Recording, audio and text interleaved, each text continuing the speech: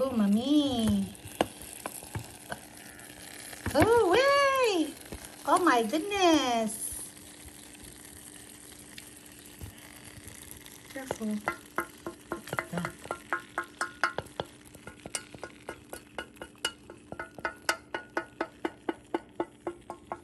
Okay, that's it. Thank you. First market day. And then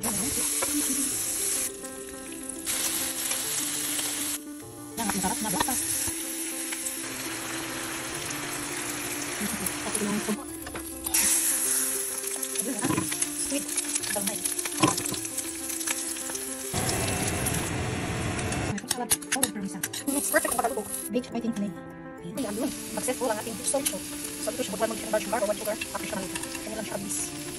Kasi ang unang bisbis ko ng alam ko. Kasi atin sa amin dami nagtitin ng ganito. Lalo yung mga maraming nakasawa. So, most of the time, sa amin siya ay gawa sa kasawa. Ito nga nun. So, it's only necessary. Cebuano version. Cebu version. Happy birthday to you. Hello, lovelies. Happy Sunday. We'll have a new banana recipe for today. So, gagawa ako ng minatamis na saging. Okay. So, I guess I'll just use 2. Yan, maghiwa na tayo. Ating saging. Ating balatan.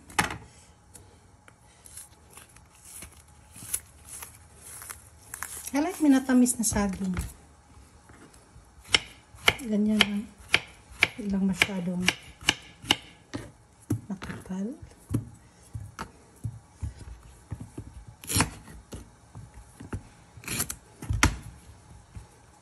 And I will use the banana skin or banana peel for my plant. Yan ang aking gagamitin. Banana water. So I guess dalawa lang ang aking lulutuin. Ayan. Maybe I will just cook all of them. Para hindi na ako magluluto pa ulit. Isang beses na lang.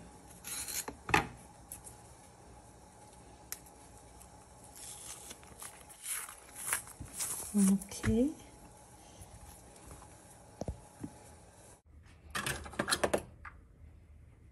One cup of brown sugar. And then 1 cup of water.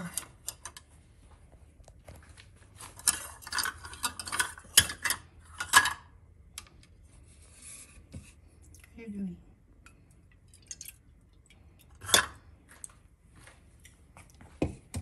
And then you have your bra on. Why are you so bad?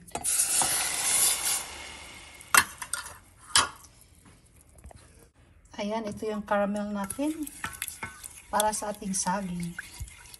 Palaputin mo na to siya hanggang malapot at saka idagdag ang saging. At yung minatamis na saging. Mabilis lang ito siya lalapot pag kumulo na.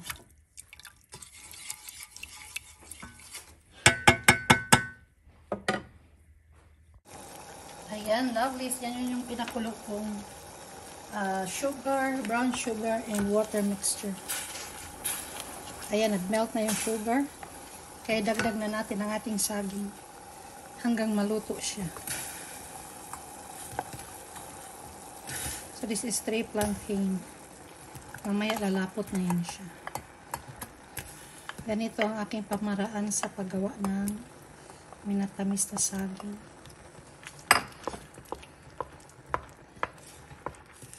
Takpan lang yan siya hanggang maluto. Tamang-tama, pagluto na yan siya, lalapot na yan. Magdagdag tayo ng cinnamon. Okay. This is my banana. It's boiling good now.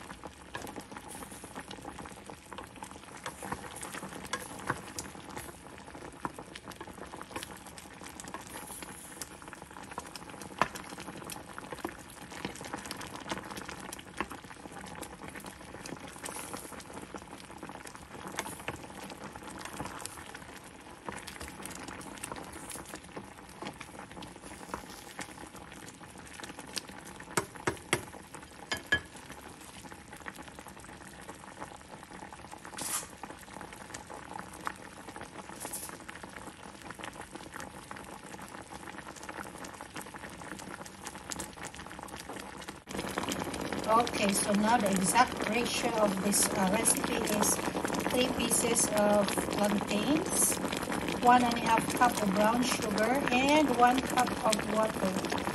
Just bring it to a boil until the banana is cooked and the sugar is caramelized,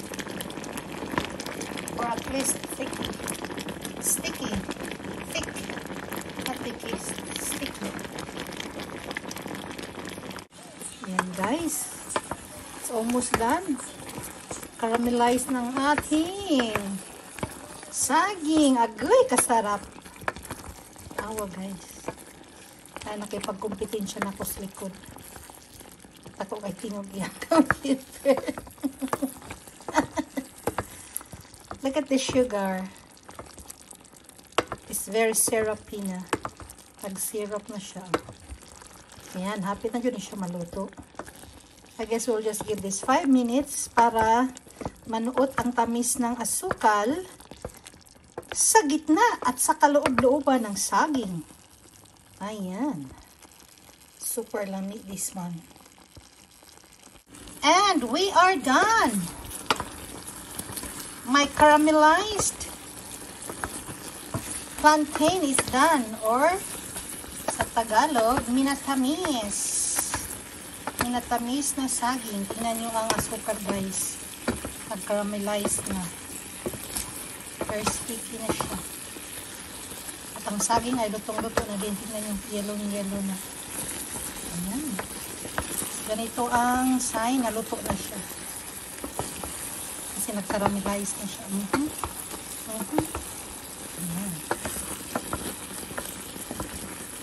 Ilipat na natin ito sa container before ito didikit. Ayan. Oh, mami. Oh, way! Oh my goodness. Careful. That.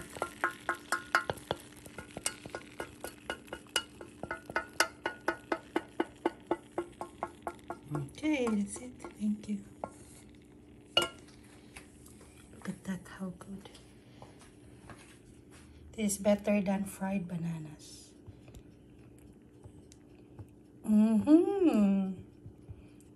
Looks like a banana candy.